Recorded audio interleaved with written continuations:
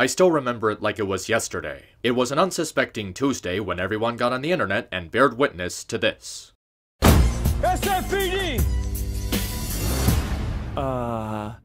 Meow?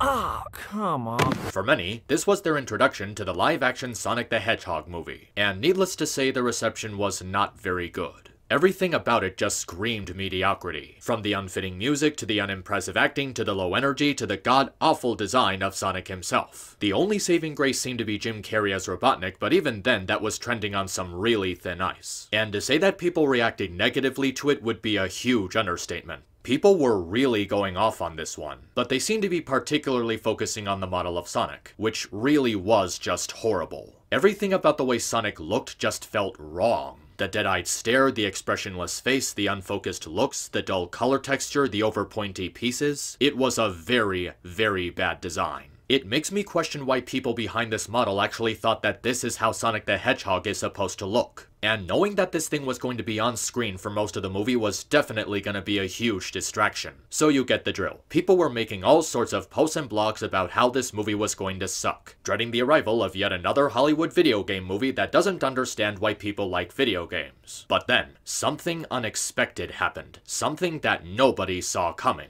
Paramount Pictures responded to the backlash, saying that they listened to the feedback and announced that they were actually pushing the movie's release date back for several months. They were actually going to take the time to redesign Sonic's model so that he looks less creepy and less distracting for the audience. Now, while this is good news on its own, it's not a guarantee that the movie would be good. But nonetheless, it was a very commendable action on Paramount's part. A lot of the time, movie companies tend to not really respond to reception and ignore it while moving forward with what they already got. But Paramount actually took the time to listen and make improvements to the movie. The only question was, how exactly would they improve? Would they succeed or fail? Would they step forward or back? And finally, on November 12th, 2019, this was their answer. I'm Sonic, a little ball of super energy in an extremely handsome package. On my planet, people were always after my powers, so I came to yours. It gets a little lonely, but that's okay. I am living my best life on Earth.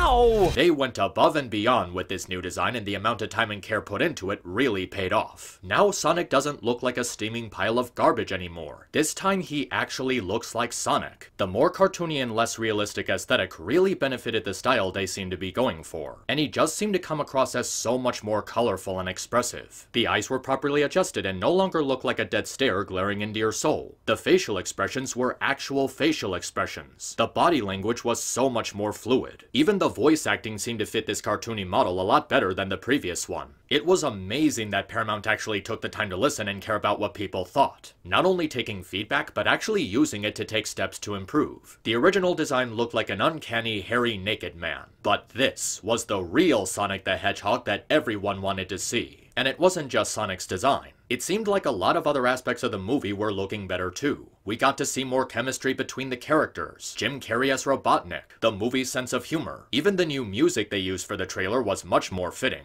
All of a sudden, people went from thinking this movie was going to suck to actually pre-ordering tickets as part of their Valentine's Day plans. Everything seemed to be riding on the success of Sonic the Hedgehog, the one that had to stand against all odds and pull a victory to prove that there just might be potential for the future of video game movies. And after taking the time to watch the movie myself, all I can say is they succeeded. This movie was just so much fun, and even more so than I was expecting. Aside from the love and care that went into this new Sonic design, I really can't help but appreciate so many other aspects of the film. The characters, the comedy, the pacing of the story, the special effects, the acting, the cinematography, all wrapped in a package that came together in a surprisingly satisfying way. Admittedly, the movie has a really rushed opening regarding Sonic's origin and how he got to Earth, with practically all the information just being dumped on you during the first 3 minutes. And it's a real shame because the premise behind it has a really dark yet interesting tone. Like, it felt familiar to the Saturday morning cartoons where Sonic and his friends were being hunted. But after the opening, the rest of the movie has a much more stable sense of pacing with nothing feeling out of place. It doesn't have a bunch of subplots going on and keeps itself focused on the chase between these two parties. Each scene gets the right amount of screen time with nothing feeling too dragged out or short-lived. It really works in the film's favor that they stay connected on things that people came to see it for instead of focusing too heavily on the background elements. It doesn't pull any of that bullshit like in the Transformers movies where the Autobots get turned into secondary characters in favor of the boring humans. The title character of the movie is actually the star. There is a scene during the second act where they go to meet up with Maddie's family, but it's not really a burden to the story. There's some really funny interactions between the main duo and Maddie's family, and one interaction in particular between Sonic and Tom's niece that was a really wholesome and thoughtful moment. They don't stay with Maddie's family longer than they have to, and the movie knows to put the screen time into the actual main characters. The way that Sonic and Tom bond over the course of the story feels really genuine, and what helps to make it work is how well their friendship and their characters are established. The way Sonic is portrayed in this movie feels really true and iconic to the source material, as they really nail his snarky, carefree personality. He acts full of himself and can get in over his head, but he never does it in a way that makes him look incompetent. He's just a fun-loving dude trying to make the best out of his life, which is made hard for him since he goes through an arc about dealing with loneliness while spending most of his life running and hiding.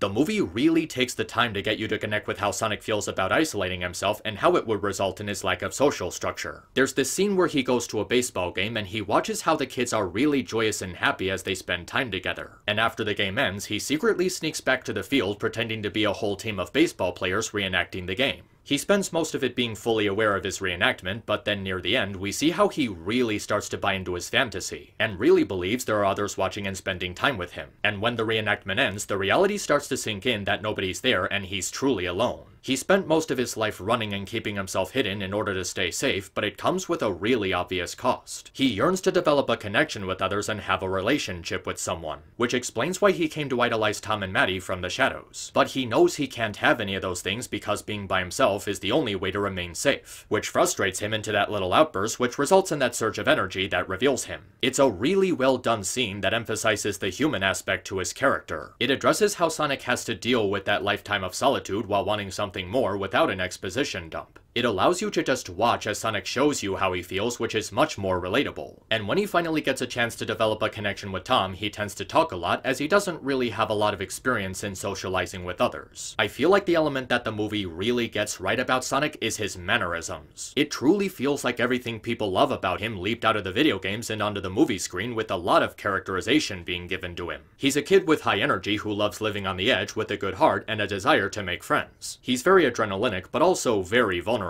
It's made very interesting considering that it's also a different take on the character, with a different origin story and giving him an arc about dealing with alienation. They even got his age right with the movie establishing him as a teenager, which fits a lot better with his behavior. And Ben Schwartz really does a good job portraying him as an actual teenager, unlike Roger Smith, who tends to make him sound more like an adult. Meanwhile, Tom wants to feel like he can make a real difference as a police officer, not just being promoted, but actually wanting to be there for others and help them. He's searching for an opportunity to prove himself, and there's a real earnesty to what he does rather than just being a jerk about it. The movie also does a really good job establishing his relationship with Maddie, but not so much that it overshadows the plot. The way these two communicate and how they interact with each other, they really feel like a happily married couple. They have a very organic chemistry and are given just the right amount of screen time to get it across. The movie actually does a really great job establishing Tom through his relationship with Maddie, portraying him as supportive and snarky, but also really compassionate and honest. And it's when you see Sonic and Tom working off each other that the film is at its strongest. The bond they have is very well developed, and it's something done gradually throughout the film instead of feeling rushed. The movie also takes the time to set up their friendship early on by having Sonic idolize him from afar, so when the two finally meet, it feels like they were foreshadowing something interesting between them. The scenes in the bar and the hotel is when they really start to have a connection and have good chemistry, as they relate to the idea of wanting to achieve something in their lives to give it meaning. The time they spend together is actually very well established, and there's some genuine comedy that comes out of it. And it's made even more interesting because they do have such fun and likable personalities. There's a really good balance between the two, with Tom working as a straight man to Sonic's fanatic energy, helping the dynamic between the two to feel grounded. It's two well-developed characters taking jabs at each other while keeping it in good fun.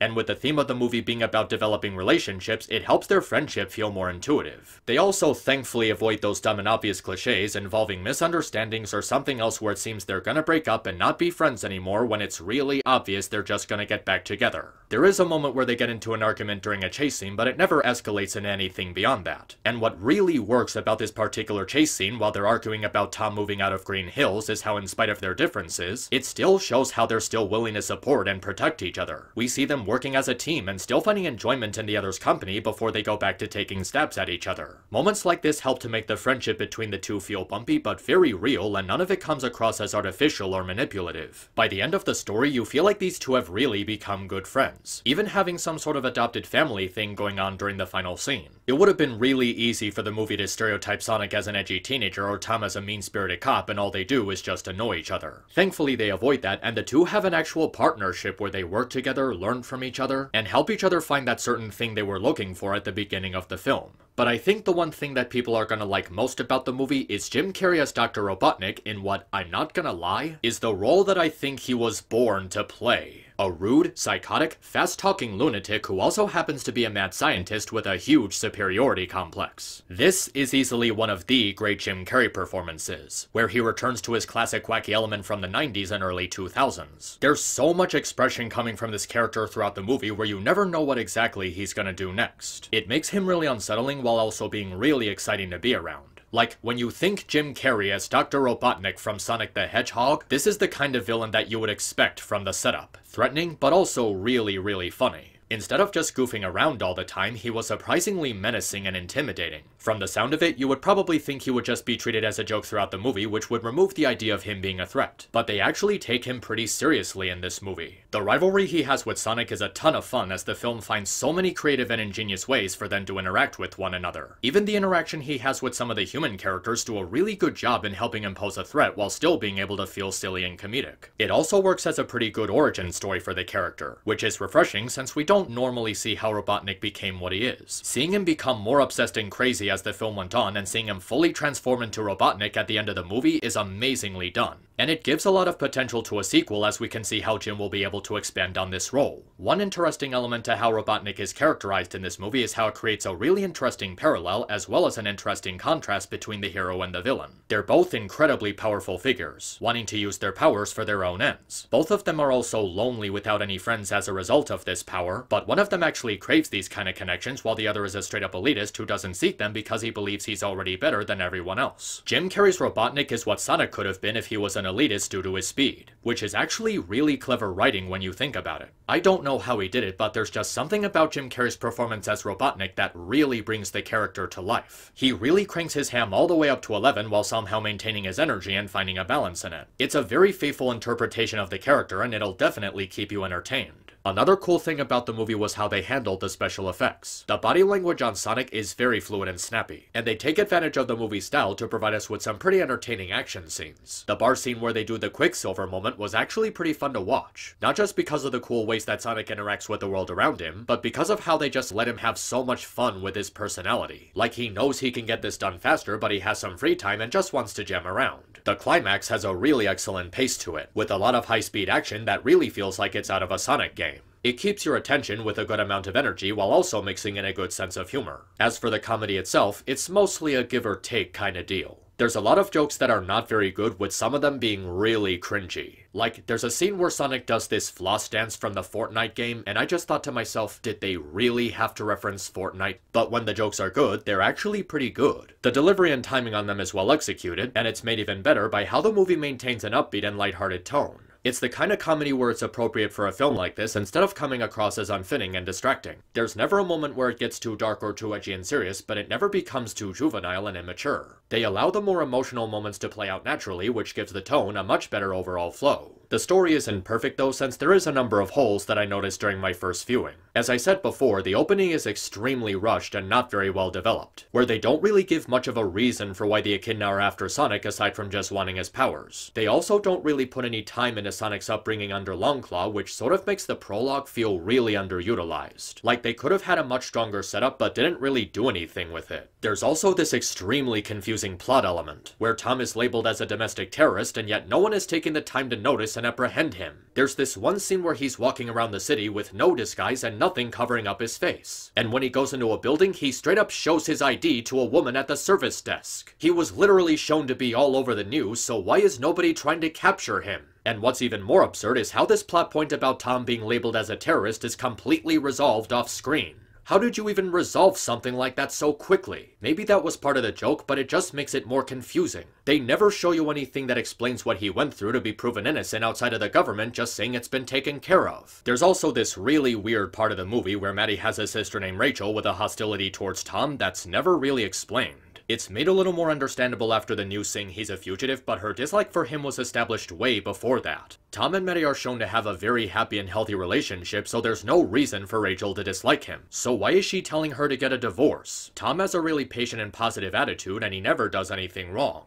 Is it just supposed to be one of those sitcom gags? Because the gag still needs to have a reason to be there. But even with those holes, there's nothing so severe that it breaks the narrative or renders it nonsensical. It still maintains a good consistency. And the story itself remains simple and never gets too complicated. Now, without giving too much away, there's this stinger during the middle of the credits where they bring out a character that foreshadows a second movie. And while it is a good stinger, it does make me wonder how they're gonna pull it off. The company that worked on the CGI was sadly shut down, so how would they be able to make a sequel without them? If the CGI ends up being done by another team, there's the risk of the sequel being sort of unrecognizable since the special effects weren't done by the same people. I'm not saying it's impossible, but it's definitely gonna be hard to pull off. The ideas for a sequel are definitely there, as Sonic the Hedgehog has a pretty big lore with a lot of potential for a film franchise. Maybe a movie about Sonic's power being connected to the Chaos Emeralds, or him having a grudge against Knuckles after the Echidna drove him out of his home. Even something like the US military secretly working on a project to combat a Sonic-level threat and creating Shadow. Or Robotnik creating Metal Sonic. This is one of those movies where I really hope it gets a sequel because there's actually a lot of ground to lay out for a reason to keep the story going instead of the sequel feeling forced. I really am happy that this movie ended up turning out to be so much better than it had any right to be. I wasn't expecting it to be one of the greatest movies of the year, I just wanted it to be a fun movie with a good heart and respect for the characters. And that's exactly what I got. It's not perfect, but it's definitely good, which is a lot better than what a lot of video game movies tend to get. For a Sonic movie, they really did him proper justice. It felt like they really wanted to tell a story with the source material, instead of just using it as a cash grab to make money off the IP's popularity. And nowhere is that made more evident than how they actually took the time to push back the movie's release and put forth the effort into redesigning Sonic. I really have to commemorate Jeff Fowler for actually stepping forward and having a positive response to the criticism while taking steps to improve upon a mistake. Paramount actually learned from the backlash and respectfully went out of their way to make sure it would be as good as possible. And I honestly believe that the movie deserves to be successful on that basis alone, because the creators actually listened to people. Instead of ignoring them and releasing the movie with that horrible design, they actually put the extra work into it. It's an adaptation that does different things while still remaining faithful to the franchise, where they actually cared about it and wanted it to be good. I don't want to say that Sonic's redesign is the reason the movie is good because it's obviously not true, but it is the reason people are going to see it. And in some way, I actually think it says a lot about just how passionate the Sonic fanbase can be. Knowing that they actually had an influence on the movie and their voices were heard, it's actually really commendable. It's one of those really rare instances that really showcase the power a fanbase can hold, and how they're really capable of making a difference by reaching out and being honest about something they have such a strong passion for. It's a movie that really rewards you for being a Sonic fan, with its heartfelt and fun-loving take on the character along with all of its other strengths. It has actual character development, a good plot, a really good take on the themes of alienation and loneliness, moving emotional moments, fun chemistry between the actors, and an all-around upbeat tone from beginning to end. At first I wanted to avoid talking about my personal relationship with Sonic as it doesn't really have anything to do with the movie, but as I was watching it, I really couldn't help but feel like I was a kid again. I felt like I was taken back to those good old days when I would visit my grandma, and how I was actually introduced to Sonic through her.